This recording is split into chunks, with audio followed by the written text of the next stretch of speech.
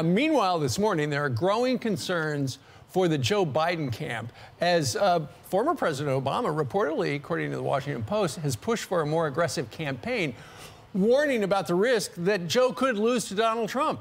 And you can't blame him for being worried, as the latest polling average shows Trump edging ahead of Biden in a hypothetical matchup, as you can see, 46 to 44. So what does his own party think? Let's talk to a couple of Democrats. Join us right now. Screen left, the five co-hosts and former Democratic Congressman Harold Ford Jr., along with former Democratic New York State Senator David Carlucci. Guys, good morning to you. Good morning. Okay, so Harold, it's not surprising. It sounds like they had a lunch a couple of months ago. It's now being reported that apparently Joe said, you know what, you need somebody at your headquarters, your campaign headquarters, who can make decisions, because right now they had to go through the White House. They weren't very nimble. First, thanks for having me on. Belated Happy New Year. I think this happens during campaigns. I mean, the data here shows David and I have known each other a long time and have been around campaigns for a long time. And I wouldn't be surprised if there are not a few more meetings. But you look at kind of the meat of where they are, the substance of where they are. We were talking a little bit before going on air. The economy is improving. The social issues favoring Biden in the last two elections that we've had, abortion or reproductive rights, women's health care choices have been on the ballot, and Democrats have done well.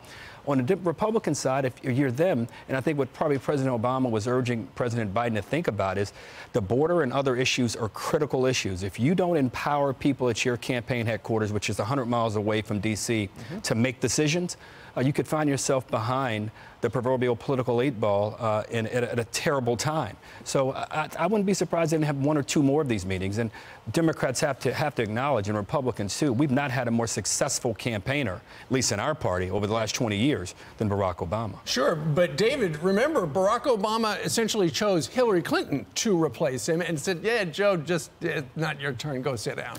Well, right. I mean, hey, it was the timing, right? And it's important to listen to President Obama. He walked the walk. He was in the similar situation at the time, going into re-election. Remember, he was at that time record low favorability.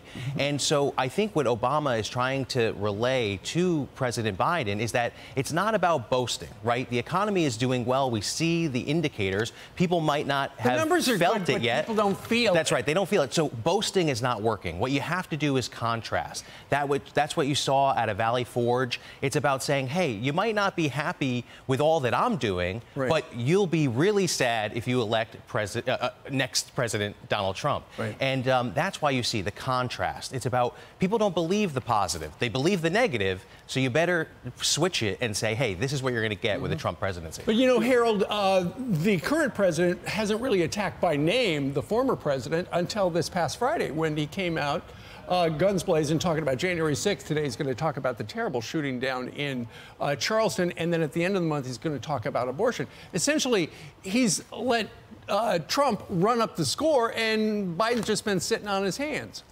Look, I probably would have done it a little differently, but they're doing it now the way I think it should be done. David raises a great point just in terms of the contrast you have to begin to draw between the two candidates.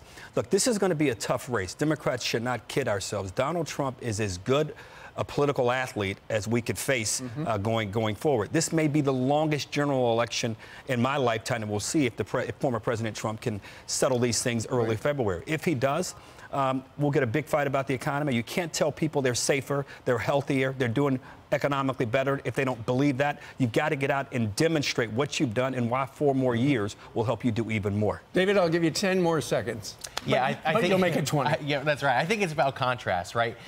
Negative campaigning works. It works for a reason. It's unfortunate. It's the environment we're living in. Once we get out of this primary, if Donald Trump is the lead contender, that contrast is going to be so important. One scandal after the other. Every day we hear something about Donald Trump. Doesn't matter for the primary, but it can't bode well for independent voters. So I think ultimately this will lead to another victory for Biden. That was 24 seconds. All right. David Carlucci, Harold Ford Jr., thank you very much, guys. Great to be with you. I'm Steve Ducey. I'm Brian Kilmeade. And I'm Ainsley Earhart. And click here to subscribe to the Fox News YouTube page to catch our hottest interviews and most compelling analysis.